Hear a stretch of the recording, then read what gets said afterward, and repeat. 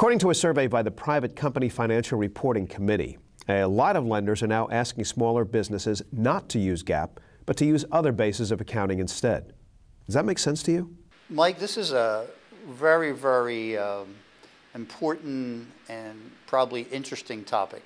For the last maybe 8 or 10 years, we have seen in our practice more and more companies moving to income tax basis.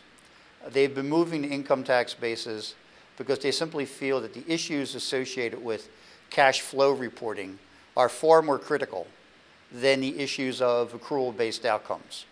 GAAP is written on the assumption that the performance metrics that come out of a GAAP presentation are useful to both users and management alike.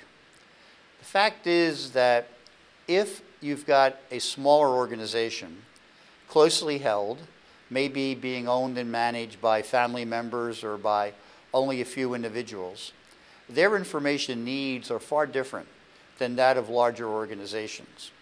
The bulk of the information needs that smaller companies have is directed towards the results of after-tax cash flow, not the results of accrual-based net income.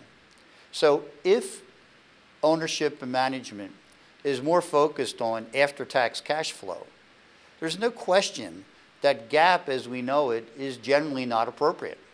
It would be far more meaningful, far more useful for those involved with the smaller organizations to prepare their financial statements on income tax basis, which provides an outcome directly associated with after-tax cash flow.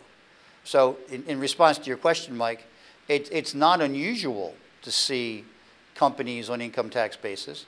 And while I don't know of any organization who is tracking the number of companies in this country on income tax basis, if I had a guess based on our client base, I would suggest there's probably millions of companies on income tax basis around the country.